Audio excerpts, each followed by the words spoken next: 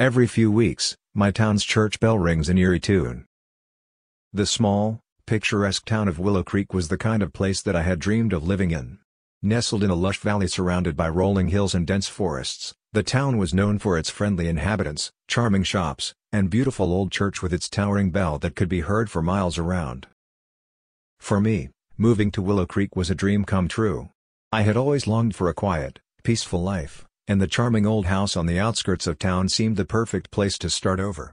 The house was a little run down, but with some elbow grease and some TLC, I knew it would soon become the home of my dreams. Willow Creek is infamous for its complex vetting process. It was very rare they'd let somebody from the outside move into their quaint town. But my late Aunt George's husband, a native Willow Creekian, had put in a good word for me. As I explored the town and got to know its inhabitants, I couldn't shake the feeling that there was something off about the strange, eerie tune that the bell of the town's church rang out every couple of weeks.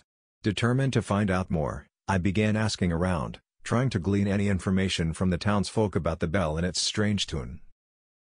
At first, the townsfolk seemed kind but evasive, reluctant to talk about the bell and its haunting melody. Each time they would distract me, recommending different shops and food places to visit. X200B. But my persistence paid off when I encountered Old Man H. He was an old, grizzled man who seemed willing to speak about the malevolent entity that had been plaguing Willow Creek for tens of decades. He shook with fear as he described the entity, eyes wide and haunted. "It's a monster, plain and simple," he said. "It preys on anyone it can catch. The bell rings out when it feasts. It takes their life and soul, leaving nothing but empty husks." The old man explained that the entity was mighty and nearly impossible to kill. It could take on any form it wanted, and it was tough to detect until it was too late. It was said to have the power to possess people, driving them to madness and violence. Its abilities able to make you second-guess yourself. When I asked him what happened to the victims, his lips pursed tightly in a line, as if he was hesitant to tell the truth.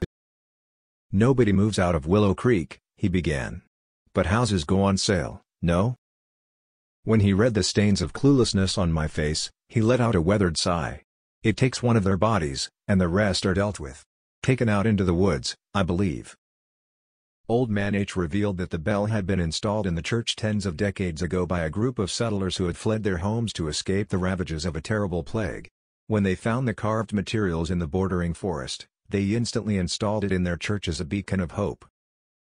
Crafted from an unknown metal and inscribed with strange, arcane symbols, the townsfolk believed their bell possessed powers that would protect them from the disease. But as the years passed, the settlers realized that the bell was not a source of protection but of malevolent power. It would ring out its eerie tune at random intervals, signaling the feast of a terrible entity that would prey on the townspeople, taking their lives and souls in a never-ending cycle of terror and death. Despite their fear and horror, the townsfolk were powerless to stop the evil of the bell. They could only listen in terror as it rang out its chilling tune, knowing that death was coming for them. "How do you know this?" I asked. "I come from the oldest family of Willow Creek," he stated simply. "We've never had trouble from the entity, so I don't want you bringing no trouble near me. You've got your information. Now go." Shocked by the old man's story, but I couldn't help but feel a sense of excitement and curiosity. I had to learn more about this mysterious entity and its connection to the bell. X200B. I decided to visit the church and see the bell for myself. As I approached the old building, I could feel a sense of foreboding wash over me. The bell towered above me. Its ominous presence was almost palpable. I hesitated for a moment, unsure if I wanted to go further. As I pushed open the heavy wooden doors of the church, I was struck by the musty, old-fashioned smell that permeated the air. The tall, stained-glass windows cast a muted light on the rows of wooden pews. I knew I had to be careful. I didn't want to attract the attention of the entity. I crept towards the bell tower, examining it closely. I could see the signs of wear and tear, evidence of its age and the countless times it had been rung. The bell loomed over me, its dark metal surface covered in strange symbols. I could feel its malevolent power emanating from it, and I knew that the old man's story was true. Faint whispers danced in the air, beckoning me closer. I turned, but there was no one there. The voice was coming from the bell, tempting me to touch it. I hesitated, unsure of what to do. But my curiosity won out, and I climbed the tower's steps. As soon as my fingers touched the cold metal, I felt a surge of power coursing through my body. The bell began to vibrate, the symbols glowing with a dark, eerie light. The entity was stirring, waking from its slumber, suddenly aware of my findings. I could feel its presence looming over me, ready to hunt me down. In that moment, I knew I needed to find a way to stop the entity and protect the townspeople of Willow Creek. The bell was powerful and ancient, and the entity was nearly impossible to kill. But I was determined to find a way. I would not let this evil continue terrorizing Willow Creek's people. I would do whatever it took to stop the bell and the entity attached to it. X200B. My next strike of luck was with Harry. A charming young man who owned one of the town's many bakeries, yet the most popular. "What makes your bakery so unique?" I had asked him while nibbling on one of his free samples. "I've recently started to use berries from the forest in many of my creations," he beamed, a smile that radiated a warm summer glow. I thought the forest was a no-go? I recalled the estate agent telling me to steer clear of the wooded area. "Hey, when you bake this good, who's gonna deny you of your most important ingredient?" Harry was always happy to chat and offer advice and assistance whenever I needed it. And over time, we became close friends. He seemed genuinely concerned about my safety and well-being. We began to enjoy each other's company more often. I felt alive. Happier than I had ever felt before. There was a feeling in the air. Something told me that Harry was important, and we were drawn together by fate. On Harry's days off, we would visit the local markets. Willow Creek had a brilliant partner program with neighboring towns, welcoming unique traders on pop-up market stalls. We found joy in silly things like rolled ice cream and swirled potatoes on a stick, novelty treats he would buy me, despite him not liking stuff like that. On rainy days he would help me fix up the house. He was surprisingly skillful at painting the corners of walls without getting it on the frames. On the days and nights, I was alone. I locked my doors tightly. With remote work, I could enjoy my own isolation.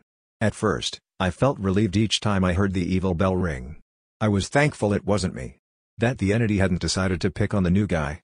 However, as Harry and I grew closer, I found that the bell would send me into a near panic attack. Harry and I devised a system where we would both send a bell emoji after it sounded. A way to let the other know we were okay. I would always be the one to send it first. I assumed it was because Harry had lived in the town his whole life and was not as concerned as me. Harry practically moved in with me, despite having his own apartment, only going back to work on projects some nights. He found a home in the place we fixed up together, and it just felt right.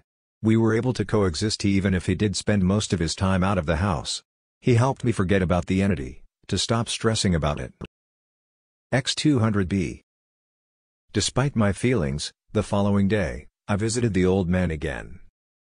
When I approached him, he leaned back on his deck chair like last time. "Hello, son." He nodded. His eyes remained planted on the bell of the church, never wandering. I was slow to answer. "Did your family ever figure out how to kill the entity?" I asked. The old man sighed softly as if he had been waiting for somebody to ask him. "My family's always owned the local library building. It was one of the first few buildings built here when the settlers came. At first, it was a place to keep their valuables, such as the treasures made from leftover arcanic materials. For a short while, it became a museum and then the library." I bit my bottom lip nervously in anticipation as he told me about his papa. He believed that something of the same material could repel the entity but could never locate the correct item or the entity to follow through. "Is there anybody else looking into it?" "There is a young scholar named Louise who works for the library. She comes from a long line of linguists who each have dedicated their lives to unlocking the secrets to our ancestors' archaic language," he informed. "Or so they claim. Louise has been the only one to get somewhere with it. Useless, the lot of them." X200B. Louise was in her mid-20s, with short, curly brown hair and intelligent, piercing green eyes. She was slender and agile, with a no-nonsense demeanor and a quick wit. I noticed that she was impeccably dressed, with a tailored suit and a crisp white shirt, and she carried herself with confidence and authority. Despite her serious and dedicated approach to her work, I soon discovered that Louise had a warm and friendly demeanor and was always willing to listen and help those in need. Louise has been using a small, cluttered room in the town's library as her base of operations for deciphering ancient texts and artifacts.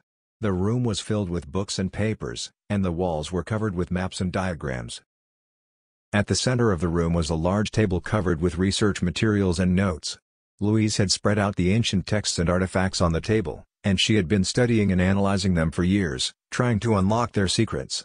And although she was close to a breakthrough, there was one blockade in the way. I searched through dusty old books and ancient manuscripts, looking for clues about the bell and its history. I found many references to the bell and its malevolent power but no information on how to stop it. Louise watched on.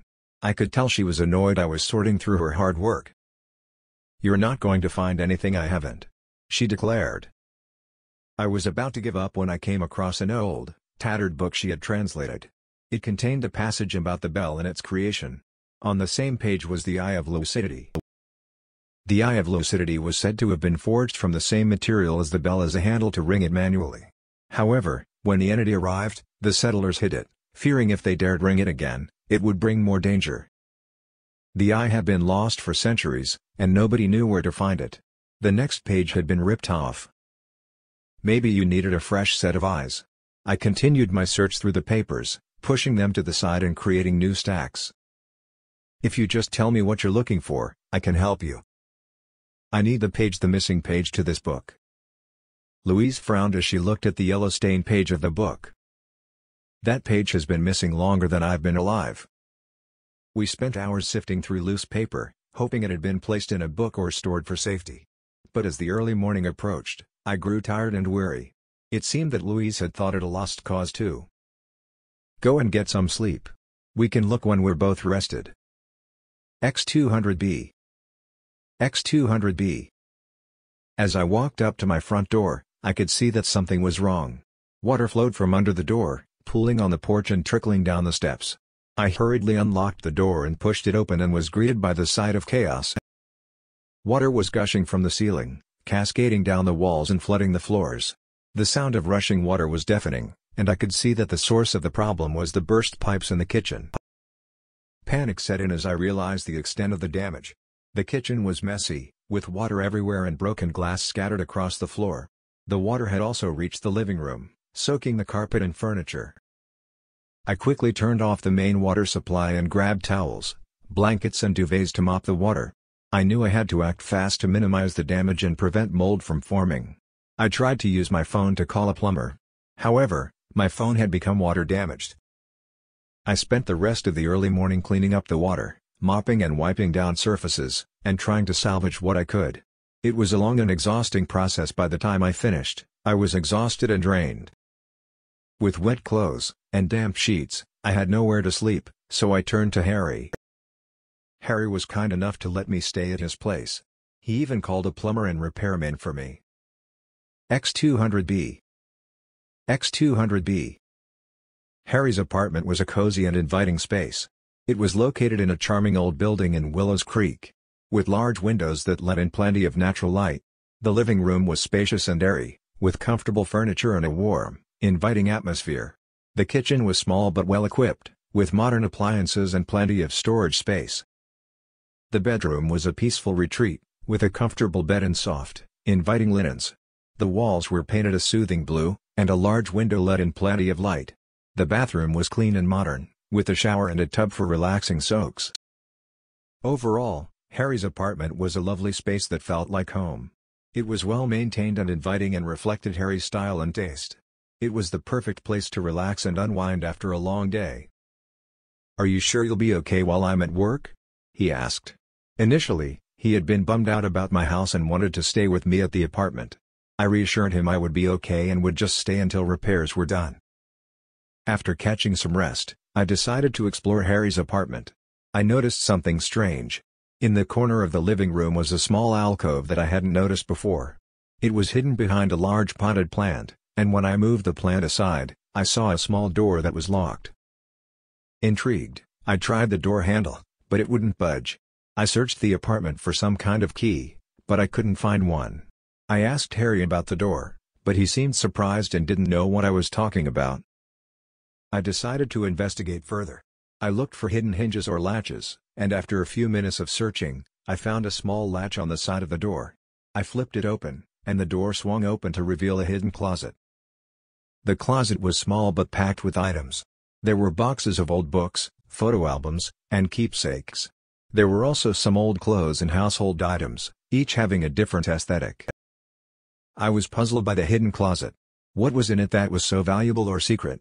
Why had it been locked and hidden away? I didn't want to invade Harry's privacy, but I couldn't shake the feeling that there was something important in the closet. I decided to leave it as I found it and not mention it to Harry. I didn't want to pry into his personal life, and I figured that if he wanted me to know about the closet, he would have told me himself. But the discovery of the hidden door stayed with me. It was a mystery I couldn't solve, leaving me wondering what secrets it might hold. X200B. X200B. A day later, as messing with my phone on the living room couch, I couldn't shake off the feeling that the closet was calling me. I tried my hardest to ignore it, fearing that Harry would know if I opened the cabinet again, and the last thing I wanted to do was betray his trust. I was briefly distracted by my phone coming back to life and was overwhelmed with messages and missed calls. However, my phone couldn't keep my interest for long, as I soon cracked. I started to go through the boxes in the closet, looking for anything interesting. I opened a box of old books and began to leaf through them. They were mostly old novels and history books. I didn't find anything interesting. I put it back into the alcove. I moved on to the next box, filled with old photo albums and keepsakes. I started to look through them, and I found some old photos of Harry and his family, as well as a lot of pictures of different people. Each image had a new set of people in it. I also found some old letters and postcards, written in languages I didn't recognize. As I was about to close the box, I saw something wedged in the corner. I saw it was a torn piece of paper. It looked like it had been ripped in half, and only a small portion was left. As I pulled it out, I realized it was the missing paper. The familiar hum of the elevator sent my heart into overdrive, so I snapped a photo of the page and shoved the paper back into its spot.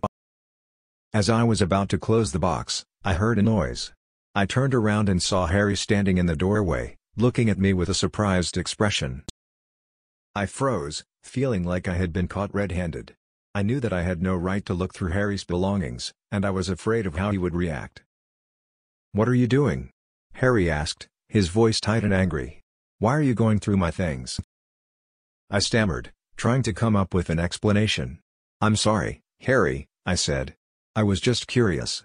I didn't mean to invade your privacy." Harry glared at me, his face dark with anger. "You had no right to go through my things," he said. "This is my private space, and you had no permission to be in there."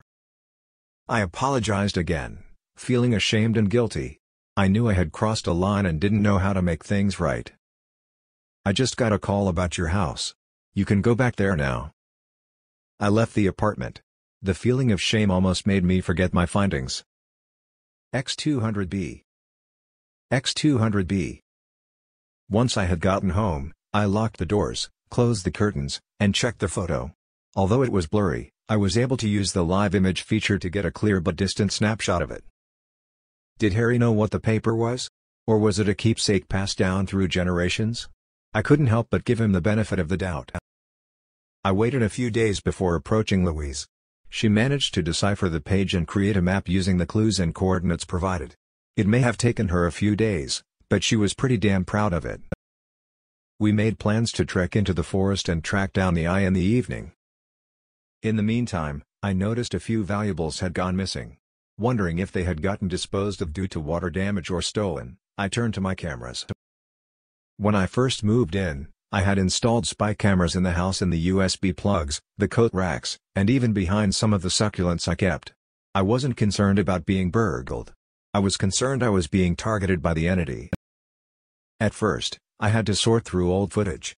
My heart dropped when I saw Harry in the footage during his stay. He had ignored my messages the past few days, and I could not contact him. I stopped fast-forwarding and let the video play out. I watched as I left to do some shopping, and Harry stayed home alone. At first, he wandered around the house. It was pretty dull.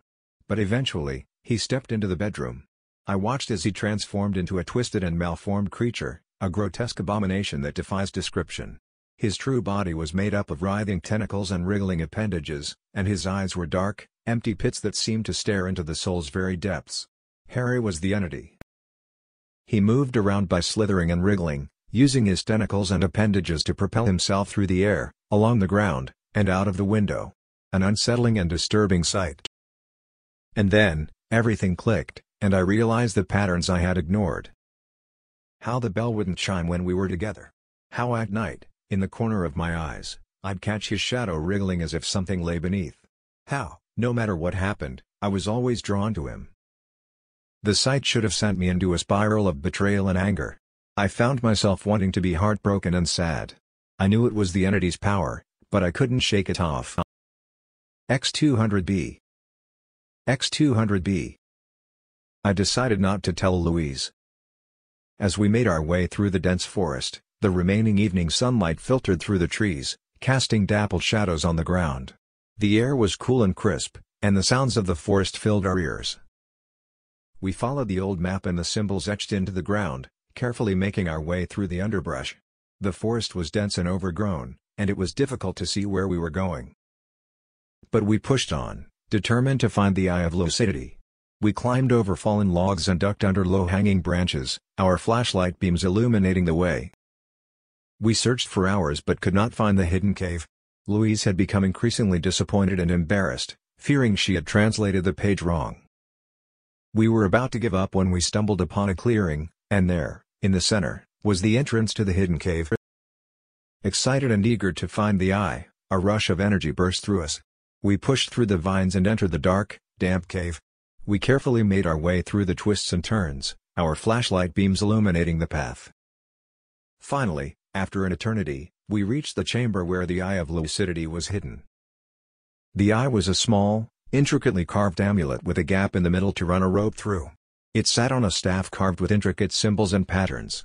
It glowed with an otherworldly light, and we knew we had found what we were looking for. We actually found it. Louise whispered. All these decades spent unlocking the secrets, and a normal man from fuck knows where finds it within weeks, she scoffed. I raised a brow, offended at her statement. She refused to apologize for insulting me. Ridiculous. We hurried through the forest, eager to reach the town and begin our final battle with the bell.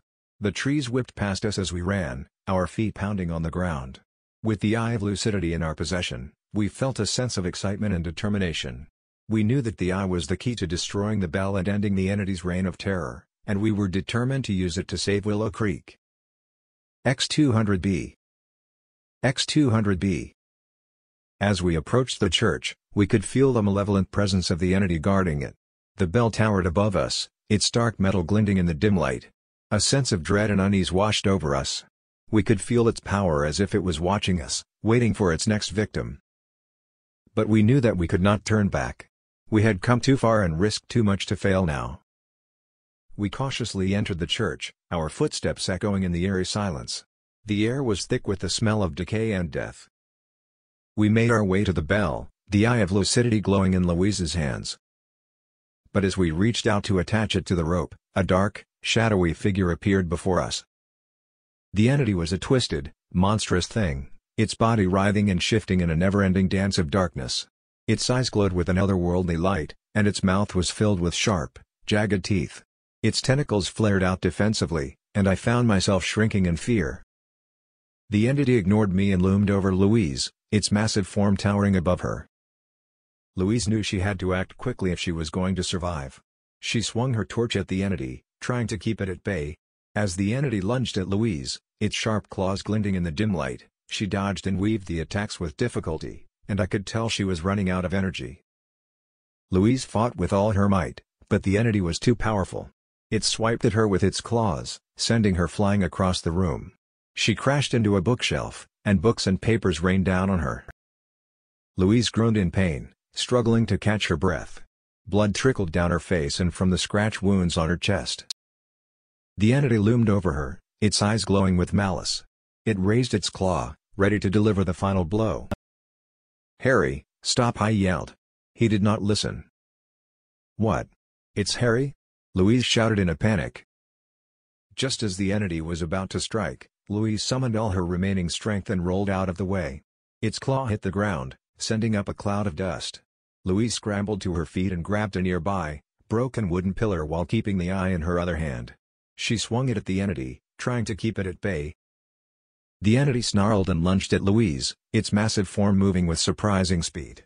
Louise continued to try and dodge the attacks. The fight raged on, but I could tell her strength was fading, and she wouldn't be able to keep up the fight much longer.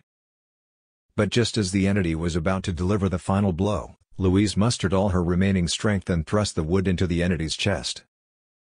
The entity uttered a high-pitched shriek and stumbled back, its eyes wide with shock and pain. Louise collapsed to the ground. Louise. She hadn't killed it. Just hurt it. And soon enough, it turned its attention to me. Its dark, twisted form, writhing and shifting, loomed over me. I couldn't help but let out a weak whimper. The entity attacked me with ferocity, its dark tendrils lashing at me with lightning speed. I dashed and ducked behind pillars with all my might, but I could feel myself begin to weaken under the onslaught of the entity's dark power. But just when I thought I was doomed, I saw a glimmer of hope. Louise, who I thought was dead, stirred and rose to her feet. She stumbled over and hooked the eye onto the rope. The bell and I glowed a bright, cold light, and I was left blinded by the intense shine. In one final act, Louise rang the bell. A clear, bright tone rang throughout the town and pierced my eardrums, disorientating me. When my eyes refocused, and my senses returned, Harry and Louise lay unconscious on the ground. It was unclear who survived the battle. Louise had saved Willow Creek, something her ancestors had failed to do. And now, the townspeople could finally live in peace. X200B. X200B. The bell was removed from the church and melted down, its malevolent powers no longer a threat to the town. After a lengthy hospital stay, Louise was rewarded handsomely for her work and treated like a hero. While I stayed in the shadows, mourning the loss of a valued relationship. X200B. Harry's funeral was the following Monday. It had not been revealed that the entity had possessed him. Instead, we had told the townsfolk he had helped defeat it. His family was devastated, but I had hoped his achievements had softened the blow for them. X200B. I still remain in Willow Creek. I had always longed for a quiet, peaceful life. Now without its pest problem, it's the perfect town I'd always dreamed of.